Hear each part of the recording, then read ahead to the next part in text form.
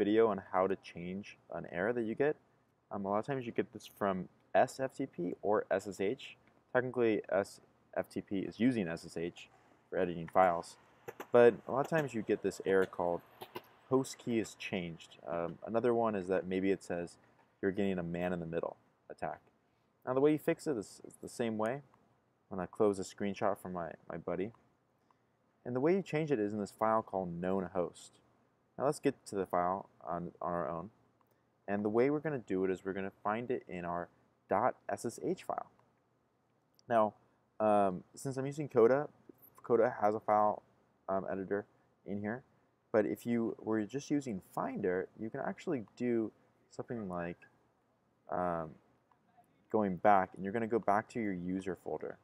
So just go to the go up on the top. I know that's not visible. And you can go to enclosing folder and keep going until you get to the end. Now I'm going to go within my user. In this case, it's Brodsky. And I'm going to close whatever I don't need. Now, within here, probably the easiest thing is to open up this user folder within something that you can see visible files. Now, I don't usually have to show like hidden files within here, so we can go in here. And the way to do this is through terminal. There's many ways to do it, but what we're looking for is within the .ssh file. We can go in here and go to known host. You can get in this and look for the one that you're connecting to. So let's say you're connecting to ftp whatever. You can literally just copy this line, delete it, and you're good to go. Now your SSH isn't going to recognize that key, and it's going to remake a new key next time you connect it. This solves a problem for maybe man-in-the-middle attacks, and it really makes a big difference on security. That way you know your SSH is secure. And there's not someone sniffing your packets. Now let me show you how to use terminal. I'm going to open up terminal.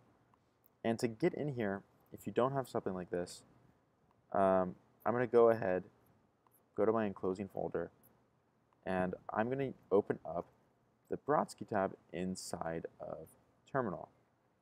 So let's open up this. I'm going to type in CD. I'm going to drag this folder in. You can see that that goes directly to that folder. And I can do a quick ls. Let's actually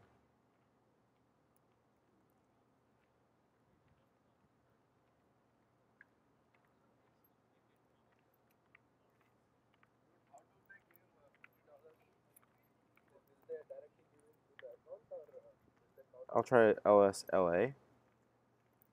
So this is going to show everything in here. You can see that my SSH folder is in here. Again, that was ls-la, and that's going to show all the folders, including your hidden folders. Now, if you want to get in here and edit this, we can go ahead and cd into .ssh. And I'm going to ls, and you can see the known host. So a nice way of doing this is maybe doing like a sudo vim. I'm not even sure I have vim installed on this. Type in your password, you can get in here, and you can edit it this way. If you know some vim, it'll help you. Anyway, this is how you edit it through SSH. You're going to have to know some vim. Hopefully you're just using something like Coda or some kind of text editor that has a file structure that shows hidden files or hidden folders, and you should be good. Let me know if you have any questions. Talk to you soon.